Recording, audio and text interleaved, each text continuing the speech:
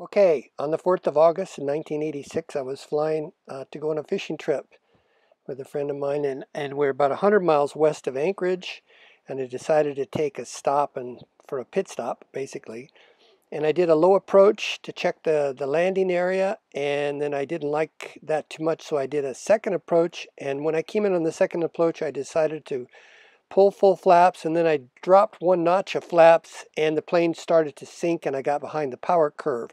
So I gave it full throttle and pulled back in full flaps, and it started to do something funny. It started to go a little sideways, and I had rising terrain, and first it kind of turned to the right, and I was giving it full left rudder, trying to get it to go to the left, and finally it hit the right wheel and bounced, and let's see, it was pointing to the left when it hit the right wheel, and then it turned to the right and it hit the left wheel and collapsed the front landing gear on the left side, and then it hit the wing and collapsed the wing, folded the wing, and then it hit the prop, and we came to a stop.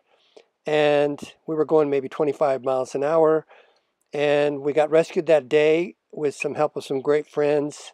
It rained for about the next 3 weeks, and the video that comes next shows how we did some temporary repairs to fly the Cub back to Anchorage, which would have cost $10,000 had we had to use a helicopter. Here we are on the 6th of August, and we got over here about 10 o'clock to repair Terry's airplane. Terry's up here flying around on Saturday the 3rd, I believe.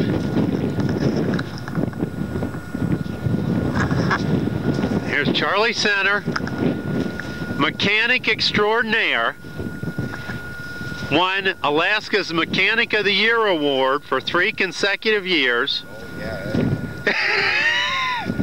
Charlie, you're looking mighty fine today, buddy. Oh shit, making that big money. Cha-ching, cha-ching. Cha-ching. Oh shit. Cheers. Ken Rivard still holds the world record for flying a 737, the fastest. And ace Cub pilot Terry Landis, who was demonstrating short field takeoffs and landings at 3,000 feet. How to go around. And this, how long did it take, Terry? Did the guys work on it? 4 hours? 5? We started at 11. What time is it? Well, I told you, 5 to 11. 33. How many hours? 4 hours. 4 hours. Cha-ching, cha-ching. But it is put back together. Shut the camera down and start the action rolling. Are you all waiting on me? Yeah. Well, kind of, but we're ready to push this thing? Okay, bask in the glory. Look at this contraption right here. A Charlie Center. A Charlie Center. And I guess Fixer-upper. Let me show you the tape on the wings. There's the tape on the wings. That's how you fly these fabric airplanes out. Aileron's working good.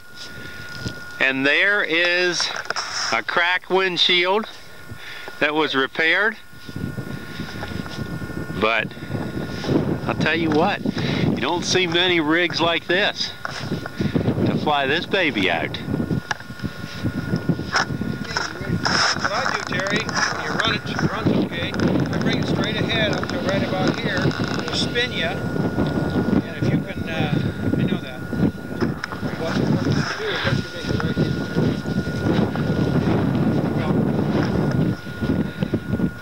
Come on up here a little ways and swing it to the right. If you can put your right wheel right here, your left wheel should go right through here. As soon as you get around there, head first. It looked to me like if you walk back up this way, it was flatter terrain. Yeah, well you're going to have to kind of jog leg around to the right there. Okay. Watch that tail coming up. Well, fire it up, see if it's going to run without shaking it apart. That's a good test. Before we get too excited about moving. The big test. Cotter key in that brake? Yeah, it's what brake? The wheel nut, you mean? Wheel, The yeah. wheel nut's cotter key.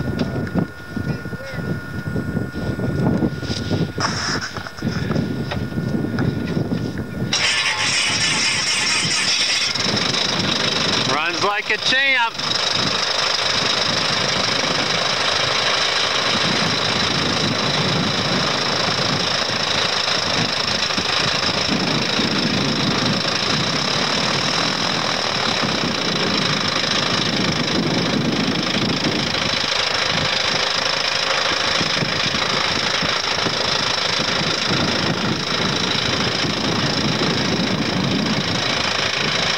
There's our airplanes in the background.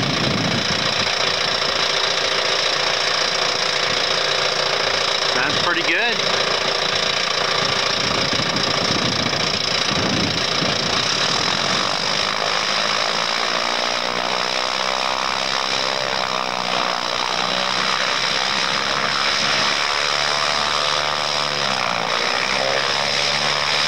There we go. Gonna turn it around.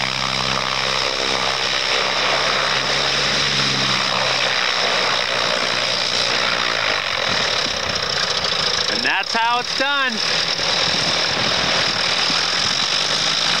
Gonna taxi it up.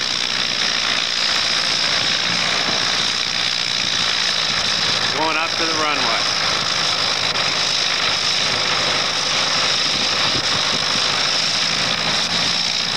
Charlie on one wing, Ken's on the other.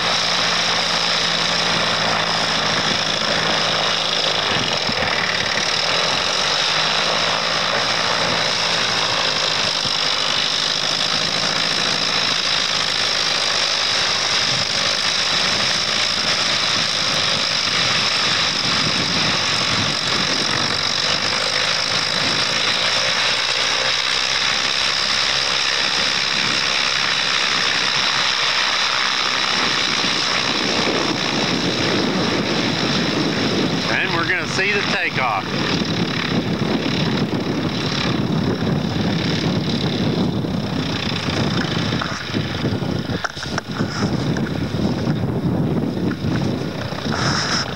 Gonna shut off for a second. There he's turning around, Ken's still on it for takeoff. Gonna check to see how it's running. He's got about 300 feet here on top of this hill. Wind's blowing 10 miles an hour probably, but we're at 3,000 feet. There's our two airplanes there over this little hill.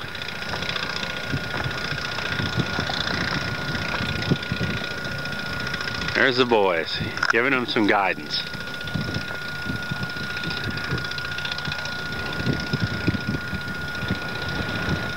Got a strong wind. Shutting it there. Gotta go check what's going on.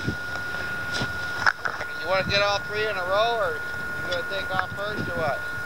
Oh, he might as well take off first. You guys ready to go? We'll be able to catch up with him. Yeah, we'll catch it, Terry. Go ahead. So basically right through here, huh? Yeah. It's like, there's the marker I put in. Is that the first marker? That's the first marker. Okay. Use all your flaps. You should be able to go right up here, right slightly to the left. You should be airborne to 200 feet. Yeah, it probably doesn't. I would take off with a full blast. It might not be oh yeah, this wind, it might not rig this right, so use this thing one way. That's what I was thinking. Don't worry about it. I'd go full. Get the sucker in the air so you're not pounding on this thing. Yeah, this wind, full flap. All you gotta do is get her up in the air and put the nose over just slightly and milk the flaps out. Okay, I'm ready. Good luck.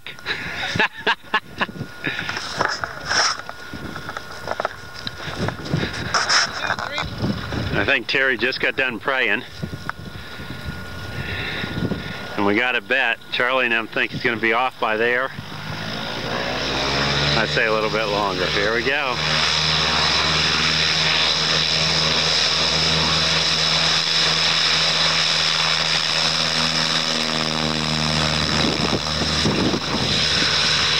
He's off. There he goes. Oh, by God. Congratulations, guys. Congratulations.